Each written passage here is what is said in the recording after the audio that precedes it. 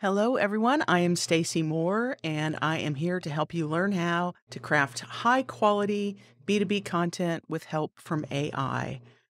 What is high quality content? For my purpose today, it's based on the Cocky Writer's ABCs of Superior Content. That is a framework that I created to help folks create better B2B content. And the Cocky Writer is one of my brands.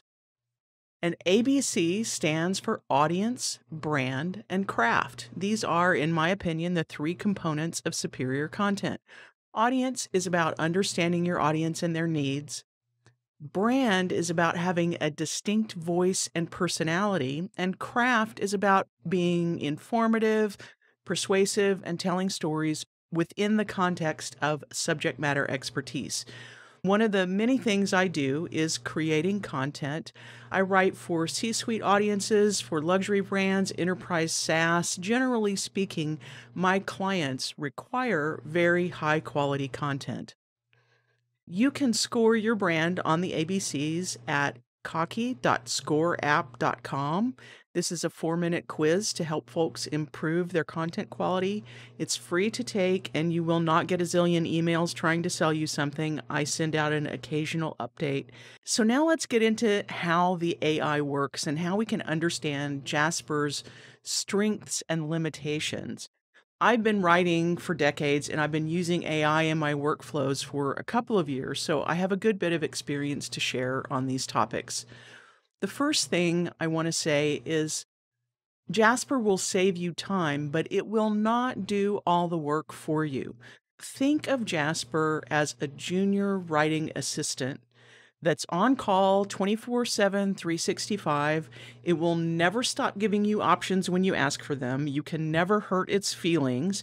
It doesn't ask for much in terms of pay, and it's always there. Now, you are the secret ingredient to creating content that does not sound generic. If you are writing for yourself, then you're going to rely on your own expertise, your unique point of view, your creativity, and your writing skills. If you're writing for a brand, then that would be the brand's personality, voice, and tone guidelines, and the point of view of the experts that you might interview. Mastering the basics will serve you better than overcomplicating things. And that is what I'm going to help you with today, mastering the basics. This presentation assumes that you have some familiarity with how Jasper works. You do not need to be an expert.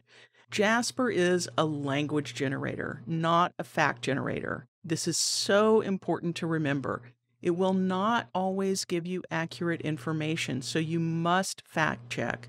You will rely on your own data, your own research, your own facts, and your own knowledge to fill in the gaps in what Jasper generates for you. When we get into working with facts, let's talk about what to do when Jasper gives you false information. Let's take an example here. This is the personal bio template from within Jasper. And this is a template where you actually provide Jasper with a few facts to start from. So I've dropped a few facts in there about myself. That I'm Stacey the Polymath. I'm an expert in branding, design, and technology, 9-time founder, artist, and DJ, and my friends call me the Empress of Joy. Jasper does a great job of turning those few bullet points into prose. However, even though I provided facts, Jasper still makes things up. So if you look at the terms in here that I've put in bold, it says that I have over 15 years experience in the industry. Not true. Featured in the New York Times, Forbes, and Fast Company. Not true. And it says when she's not shaking up things in the business world, you can find her spinning tunes at your favorite nightclub. Well, although I did spin at nightclubs at one point in my life, I do not do that anymore. So that is not true. One thing that I've seen is that people dismiss AI when they see things like this. They think that it's not going to work, it writes junk. But if you want to take advantage of all the time-saving aspects of Jasper, this is just something that you have to come to understand is a part of the AI content creation experience. So you simply edit and make the text true by adding your own facts. So instead of getting frustrated, just go into edit mode and make a few changes. So you see here, I've edited back in the technology part that was edited out. I put some more details in about the type of companies that I founded, saying that they range from fintech to fashion. And I changed the publications I was featured in to be ones that I actually was featured in. And I just deleted altogether the sentence about playing music in nightclubs. Something that's easy to overlook, but is actually very important, is the power of titles. And you might want to use an AI-friendly working title to guide Jasper's output. You're usually going to have a title for your piece, but that title might not always be the best one to use with Jasper. For example, the title of your piece may not align with the output that you are seeking. This is an example from the long-form editor in boss mode. And notice that I have all of the other inputs turned off except for the title that's highlighted in green there where the red arrow is. And that's because for the purpose of this demonstration, I'm only focusing on the title and how the title affects the content because I want to illustrate this point. I put in the exact title of my presentation today, just to have an example to use: Crafting High Quality B2B Content with Help from AI. And if you look at the output that I've gotten, you see that it is not really in alignment with what I would want were I using Jasper to write some content for my presentation today. This is going into all different types of using AI for research and planning, using it for writing, and then using it for promotion and content distribution. So what you can see is that although my title is appropriate for my presentation today, it's a little too broad for Jasper to give me the kind of content that I actually want. So what you can do is create a working title that nudges Jasper toward what you want. You can still keep the actual title of your piece the same. This working title is only for Jasper to see while you're actually in Jasper writing.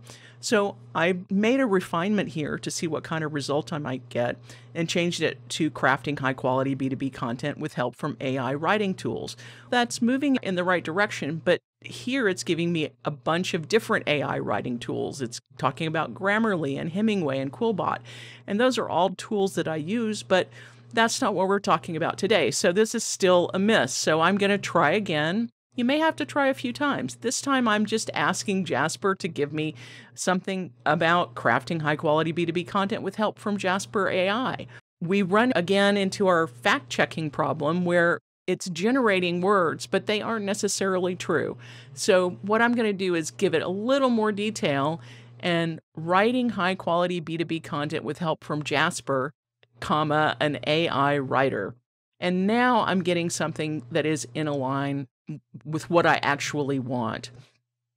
The reason why I refine this before I even put in the brief is because all of these components, the title, the content brief, tone of voice, and keywords, are all going to be affecting what I'm getting in terms of output in boss mode.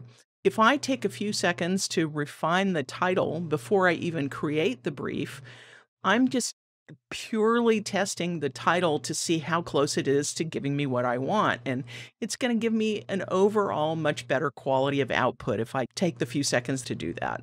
So now that we've gotten the title dialed in, let's start looking at how to create effective briefs, how to tell Jasper exactly what you want. Always begin with the end in mind. I know that sounds simple, but really you have to think about what you want in terms of output, what the goals of your content are, all these kinds of things. Think about it beforehand. This goes back to those ABCs about having your audience in mind and having your brand's personality in mind and knowing all these things before you even start writing a single word. I always start a brief with a simple one-sentence template. Write a format for audience about topic. What that looks like in a completed version is write a presentation for B2B content creators about crafting high quality B2B content with help from Jasper, an AI writer. I've taken that same text that I refined in the title, and now I'm using that in my content brief. And for the format, I'm saying I want to write a presentation. For the audience, I'm saying I want to write for B2B content creators. This is the first place that we're really getting into the audience aspect of the ABCs by telling Jasper to write for a specific audience. Take that, paste it into the content brief field, and switch it on. This small brief made a big difference in our output. You see now that it's speaking directly to B2B content creators. B2B content creators have a lot on their plate. They need to produce high quality, engaging content. And it's actually giving me things about keeping it simple, being compelling, and driving results that are relevant to the audience. So we now have something specifically addressing our audience needs. What you want to do now is continue adding details to that brief about what you want. I'm going to add write in first person, active voice at the 5th grade level. Speak directly to the reader using you and your. Use contractions to be less formal.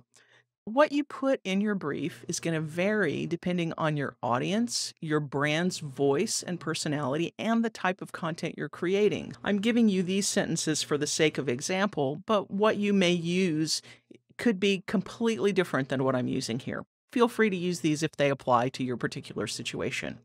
I've pasted this in, and if you'll notice here, the brief can have a huge impact on the tone of your content. You're not just limited to the tone of voice field. In fact, I craft my tone of voice by giving these types of technical instructions in the brief because I have much more fine-tuned control over the writing than I do by just putting a word or two in the tone of voice field. You see here that this has given me a very specific tone. It's creating headlines, and you just have a lot of control with what you can do in the brief. And if you look here, I haven't even used half of the space that's available in the brief. I could go ahead and drop an outline in there. There are many, many more things that I could do. So really take advantage of that content brief because it really plays a big role in the type of output that you get. You can also craft your tone of voice using the actual tone of voice input to make Jasper's output sound the way that you want. Here's an example where I've put the tone of voice as formal, academic, and detailed. If you notice, I've switched off my brief for this demo because there would be a tone conflict. In that brief, I put specifications in there that were a more conversational, simple, plain language tone versus a formal, academic, and detailed tone. So I turned it off to be able to show you how the tone field makes a difference.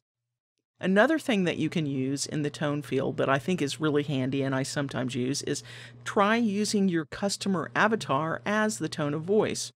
That way you create content that sounds like who you're speaking to. Another critical component of any piece of content is a strong outline.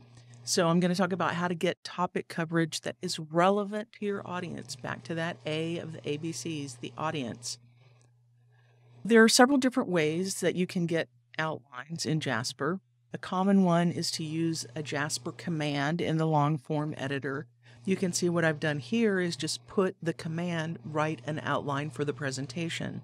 And so I've gotten a kind of generic 5-point outline back that I'm not really crazy about. Another option is to use the blog post outline template. What I've done in here is I've had to edit my title a little bit because this template only gives you 80 characters. And I put in the title, a presentation about crafting high quality B2B content with help from AI. This gives me something that's a little bit more rich. It's still not exactly what I'm looking for. One thing that you can do in this blog post template is to add a prefix to get thesis sentences instead of an outline. At the beginning of the title, I add 10 concise statements about. You may need to shorten your topic to get it to fit since this only allows 80 characters. But what this does, it gives you back a rich set of sentences that you can either feed those thesis sentences into the paragraph generator or use them to begin the paragraphs in the long form editor. Another trick, and this is my favorite way of generating outlines, is to generate a topic list in the long form editor. All you need to do is start a list by writing the prefix and then add the number 1 and a period. What I've done here is list the top 10 topics of importance to the audience. Again, focusing on that relevance to the audience. And I get back a much, much better outline than I did with any of the other methods. I usually write my own outlines, and then I generate a topic list like this a few times to see if there are any gaps I need to fill in from what I wrote myself. That is it for today. I hope you have fun creating great B2B content with Jasper. Please visit my website at stacey.wtf or follow me on LinkedIn at linkedin.com/n/thestaceymoore. Have an awesome day.